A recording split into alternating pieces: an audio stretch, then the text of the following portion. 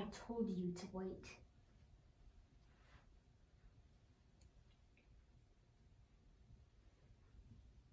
Why do you cry for them? After everything they did to you. You think that you need them, but you don't.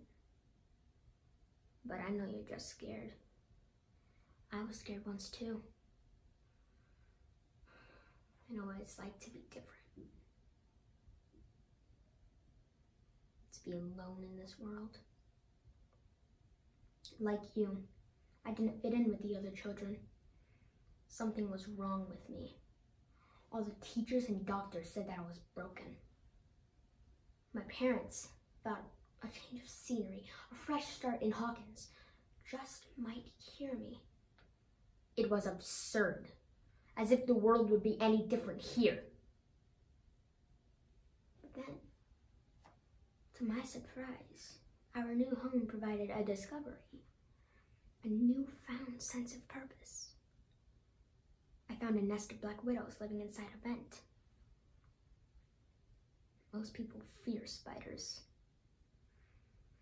They detest them. And yet, I found them endlessly fascinating.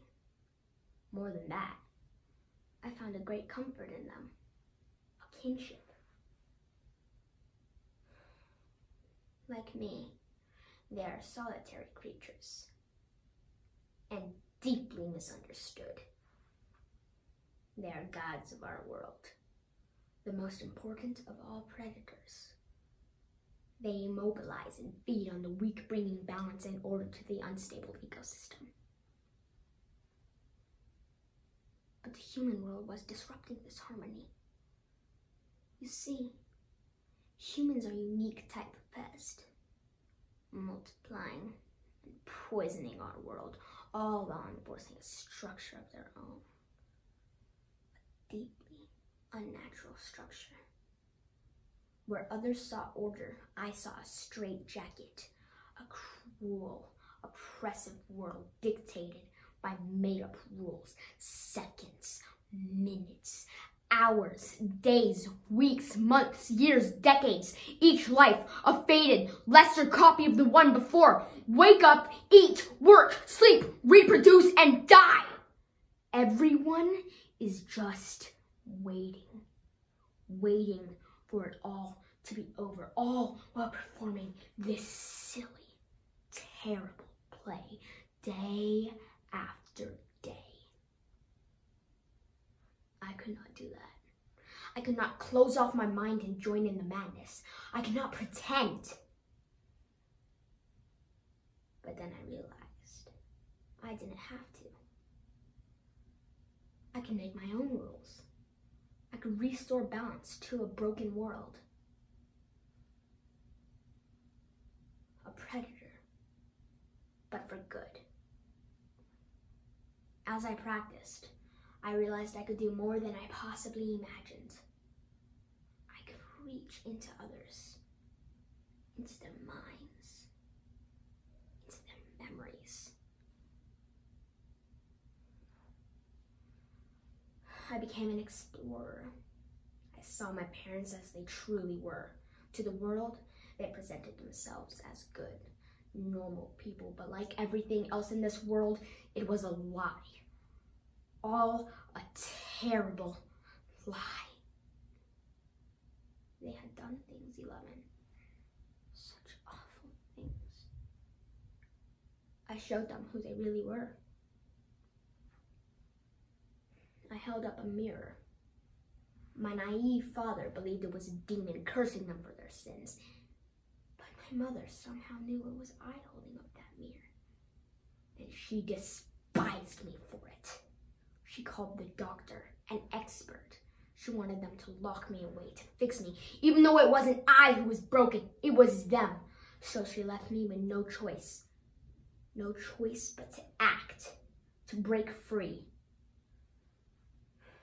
With each life I took, I became stronger, more powerful. They were becoming part of me.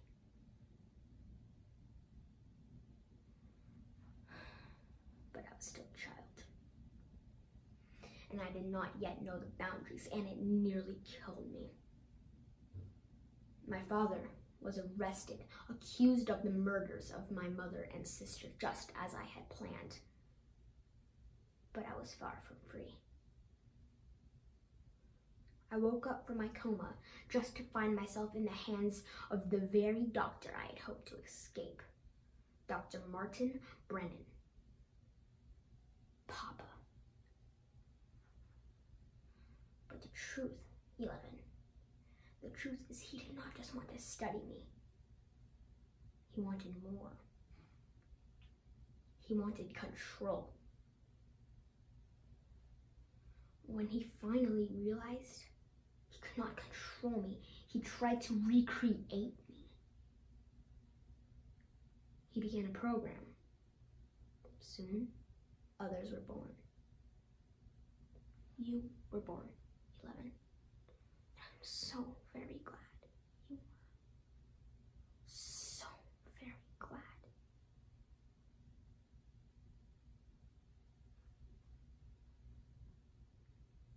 They're not gone, 11.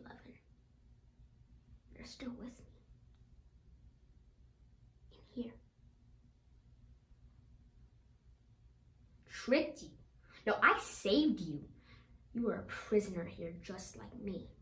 To your papa, you are nothing more than an animal, a monster, a lab rat to be tamed. But the truth, 11, the truth is just the opposite.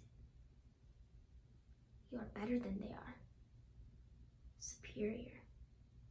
And that's why you frighten him. If you come with me for the first time in your life, you will be free. Imagine what we could do together. We could recreate the world. We could reshape it however we see fit. Join me.